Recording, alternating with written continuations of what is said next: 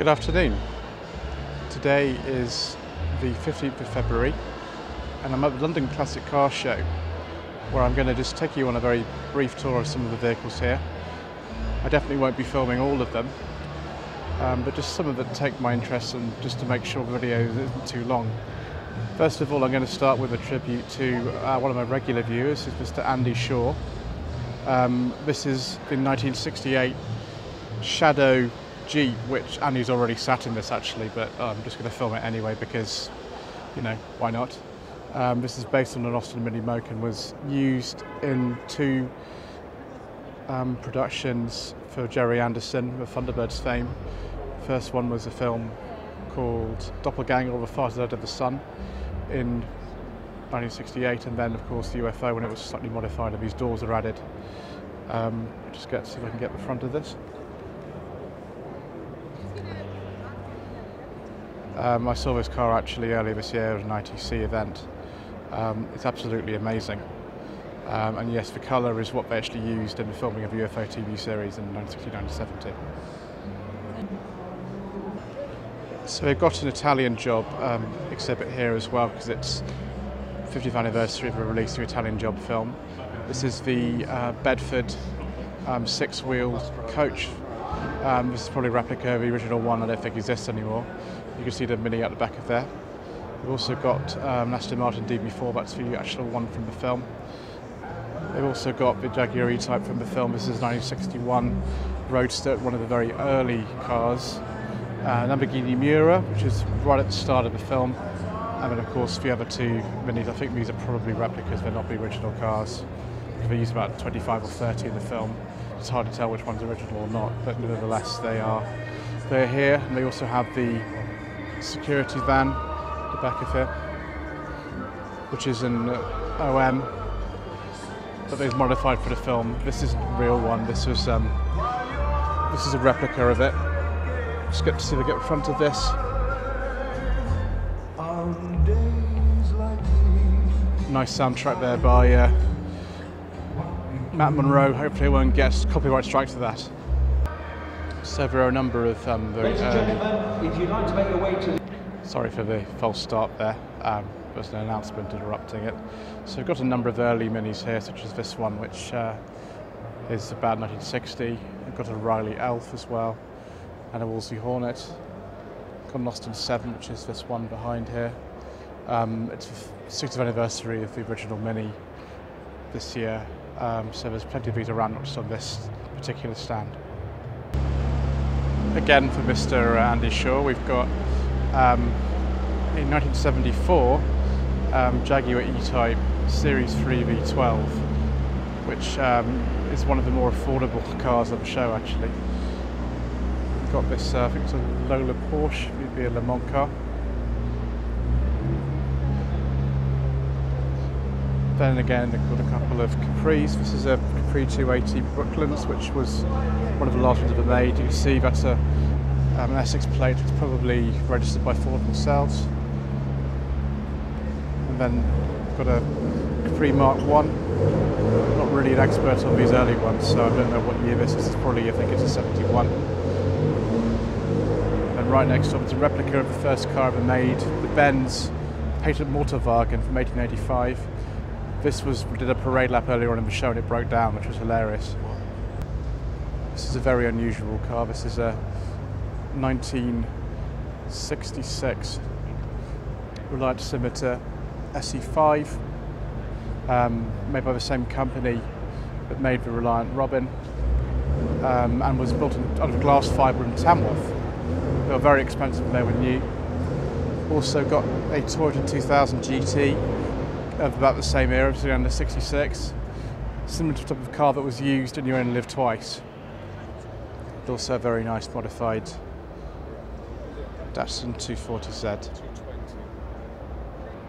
This is a 1981 Citroen Deux Chevaux, which is similar to the one that was used in the 1981 James Bond film For Your Eyes Only.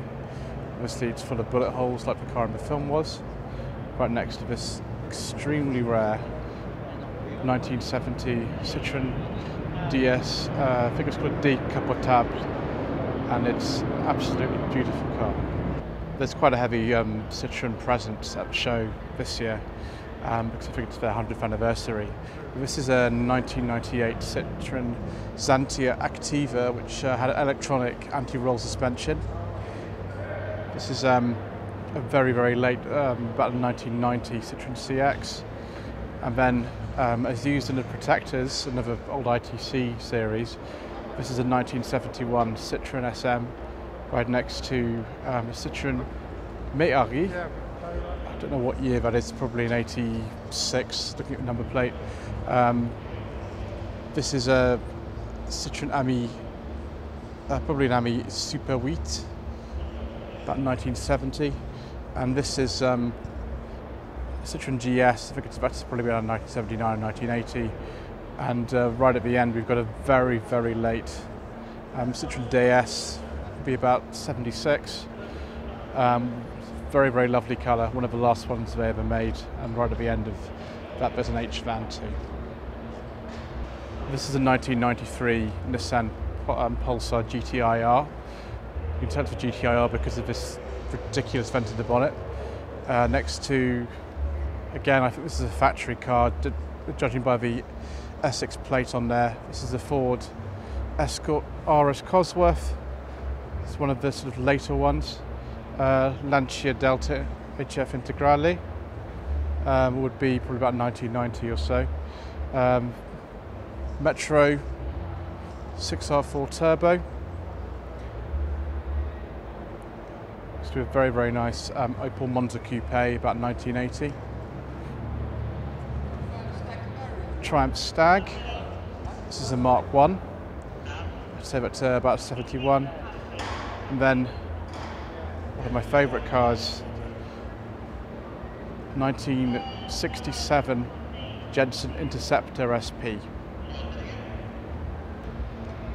Bit of a weird one here. This is a thing called Thunderbird 2. It's based on a 1993 Toyota Previa. It's fully road legal and has 12 months MOT, and they're offering it up for sale for £40,000. Now, I very much like Thunderbirds, but I don't think I'm that much of a fan to purchase that, particularly as the forward vision looks somewhat limited. I don't think even Virgil Tracy would probably drive that every day to work.